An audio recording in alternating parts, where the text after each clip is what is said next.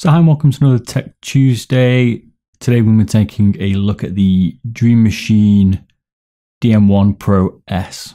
So my name's Bearded Bob and I've been doing this series going through game peripherals, and at the moment we're going through the Dream Machine series here to give you an idea of kind of what's changed over the time. There's 3 versions to this, and there's also a mini that I'm going to do. The next one in line is the Pro S. We've already done the Pro. I'll put the link in the description, as I will do for everything else, of what my opinion was on that on Dream Machine's first release. And we're going to finish with the FPS one, which I know a few of you are waiting for, and it's certainly coming out. It'll be out within the next week. I promise you that. So let's take a look at it.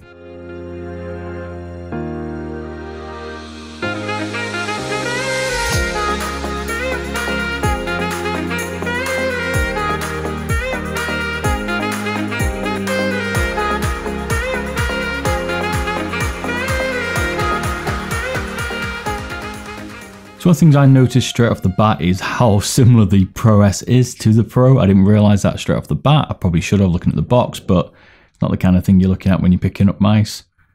So anything that's similar, I'm just going to refer you back to the video that I've done for the Pro. So for instance, the build quality is the same, the matte finish is the same, the shape's the same, the switches are the same, all that stuff. Look at the Pro video. I'll put the link in the description.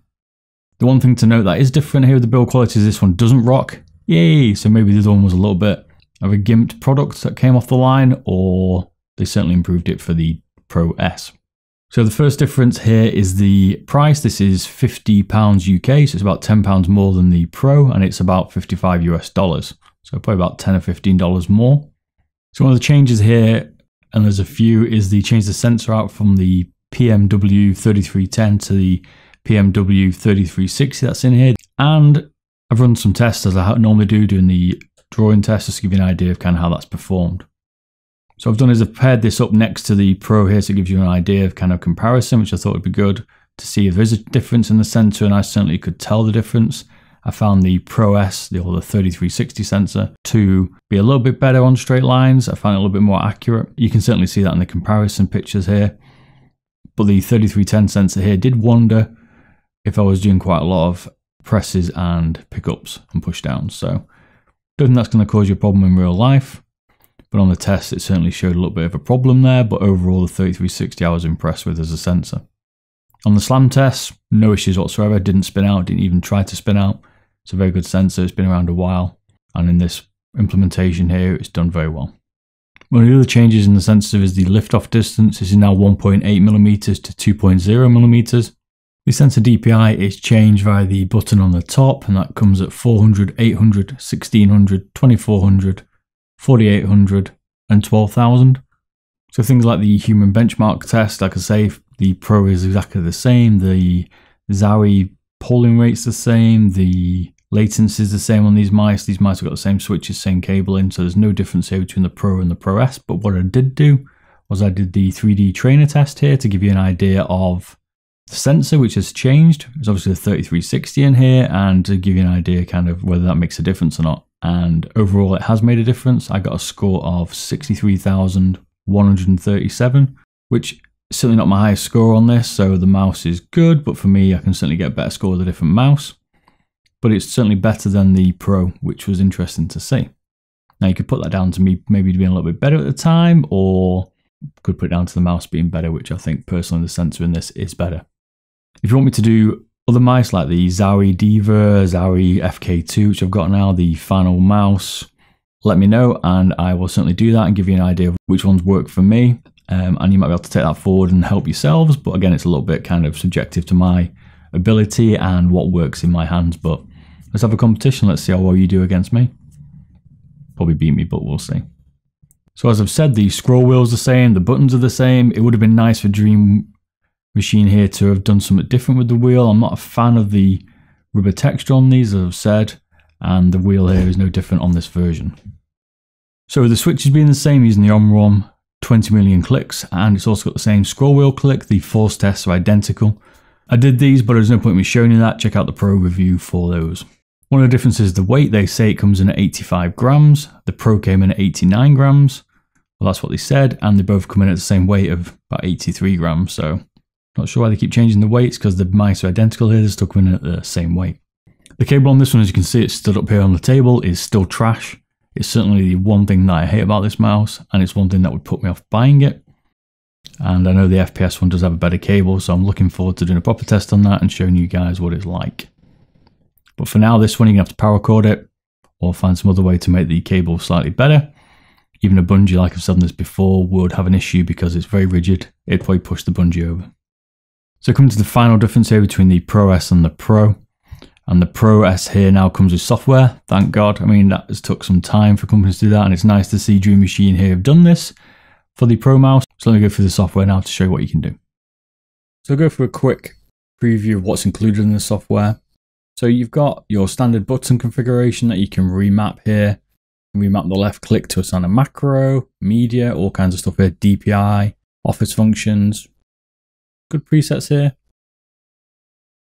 You can also do it to a key binding itself or keyboard shortcut here if you can't see one in the list. So there's a lot of customizability here, which is good. It would be nice to be able to just click on the button on the right hand side, but you can't do that. What the other people might want to understand is if you can remap the DPI button, which is the one on the top, and you can do that. As you can see here, each button, in fact, can have exactly the same functionality. You can map any button to do anything with the same function, which is good to see.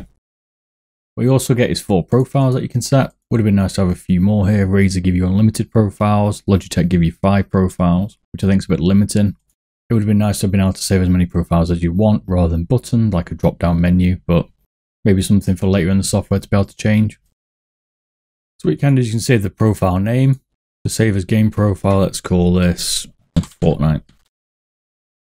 Click OK, and now it's a Fortnite profile, so you can see which one it is.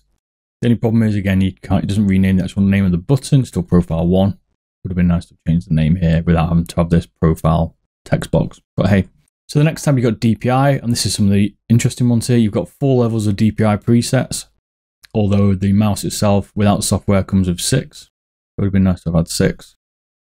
I'm not going to beat too much on the software here because it is pretty good. You've also got the ability to change, which is nice here, the independent vertical and horizontal axes, which is good. So you can change the DPI on up and down, as well as left and right. And that's nice to see. I sometimes find that when I'm sniping and I'm on DPI 400, which is what I use, that it would be nice to have slightly higher DPI for up and down, just to finally adjust my height when I'm sniping. And it's good to see this software here allows you to do that on an independent axis. That's good. The acceleration, which we're going to ignore. There's an option you can do here. You can change the polling rate. So it's good to see 125, 250, 500, and 1000 hertz. Most people are going to run 500 or 1000, but it's nice to see the other options as well.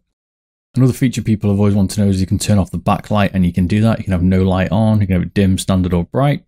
You can change the fade in and out. Nice to see you can change the color. You can do it for the logo, and you can also do it for the scroll wheel and match it to your setup. They're both linked together though, they're not independent. So only one color across the whole mouse.